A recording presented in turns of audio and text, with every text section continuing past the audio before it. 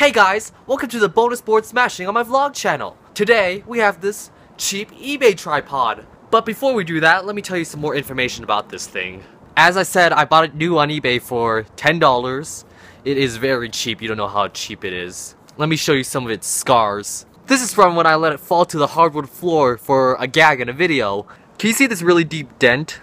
This was from when I was smashing that home phone and the phone just flew towards it, made this really deep dent, and now the leg won't go in all the way since it's so dented, see? So yeah, this thing's really cheap, the plastic's really cheap, the metal's really cheap, it dents really easily. Let me show you how easily it dents. This is a dry erase marker. Do you see that? What else can dent this? A book? Crime and Punishment? Let's see. Oh yeah, we're getting some good dents in there. So yeah, as you can see, this is not the greatest. But playing Rocky 123, how are we gonna film a YouTube video without this? Well, you're sitting on it right now. It's the vintage Kmart Focal. From Goodwill. I paid about $10 for it. I don't know when this thing was made. I read it on the internet, it was somewhere in the mid 1980s. But it held up after all these years, so it must be good quality. It's really heavy. And it goes much higher too. Let me show you a comparison. So when I was trying to pull out the legs for a comparison, this part fell off.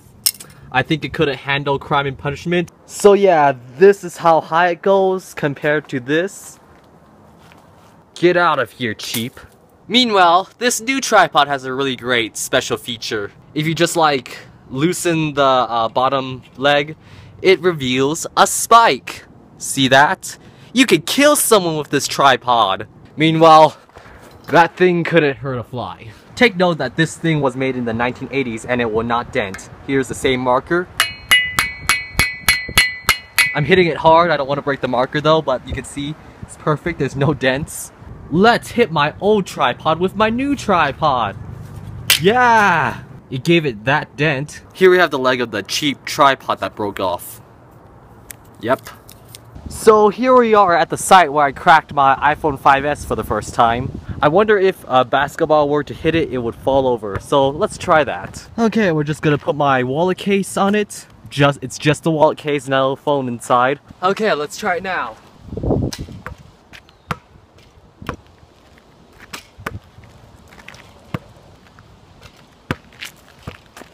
Okay, so as you can see, it took multiple tries to get it to tip. Now let's try with that cheap one. Since it's missing a leg, we're gonna use a rock to prop it up. See that? Let's see how it will dent if I just slam a basketball onto it. Okay? That was a bad idea as soon as I tried it. Oh man. The thing to put the phone onto the tripod broke, but the tripod is still fine. There's only one dent. I could clean that off. I knew it was a bad idea as soon as I threw it down with just the tripod in front of it. Such an idiot. But the phone is fine though. That was a really bad repeat of last time. I just want to say, even though it just slammed down on hard concrete, this is the only dent it received. You're the main cause of this! Shattered.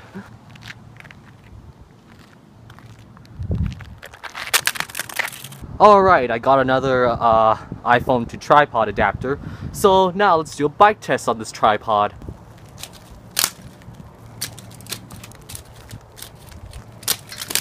Okay, so after riding it over a couple of times, it kind of looks like this now.